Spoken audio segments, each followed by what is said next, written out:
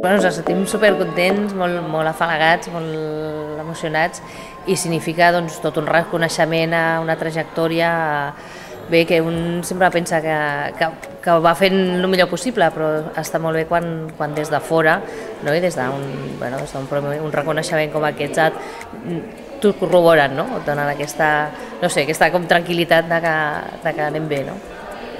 Jo crec que és un moment molt il·lusionant perquè mai com ara hi havia hagut tantes eines i tantes possibilitats perquè un artesà pugui arribar a molts llocs i arreu com ara. I també a nivell de formació de l'ofici també és un moment excel·lent. I si definim l'artesania com la capacitat de producció no industrial i un mercat tan global com el món sencer, ara mateix és un dels millors moments per l'artesania, podríem dir. Això és com jo ho veig.